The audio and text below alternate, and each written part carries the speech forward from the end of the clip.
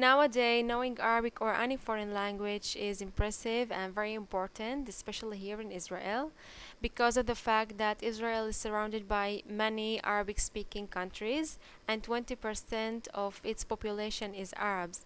So it's very essential to know Arabic in order to understand and to communicate with others. Furthermore, Arabic is interesting and catchy because it's very similar to Hebrew, and there are lots of funny jokes that you should not miss.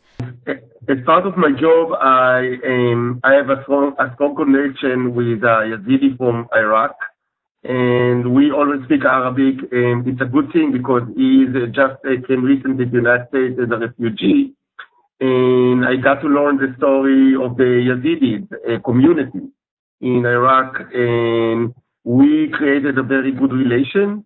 We speak almost on a daily basis. One of the things that obviously the ability to speak Arabic helped me obviously to forge this relation. We are talking about the families, and he has a couple of family members still in Iraq,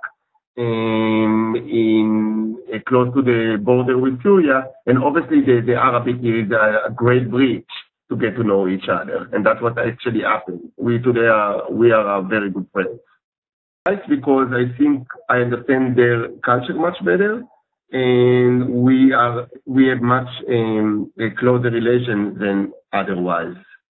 And actually, they are very surprised that I'm Israeli, Jewish or Jew that's speaking Arabic, and that's always kind of, to see the first reaction, it's kind of funny.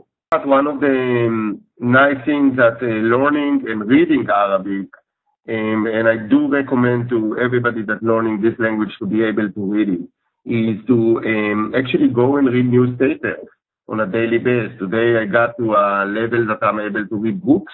I'm able to read a newspaper, and it's kind of nice because you don't have to go to your mother tongue. Actually, you can go to the source and be able to read the news as the people in the Arab world are reading it.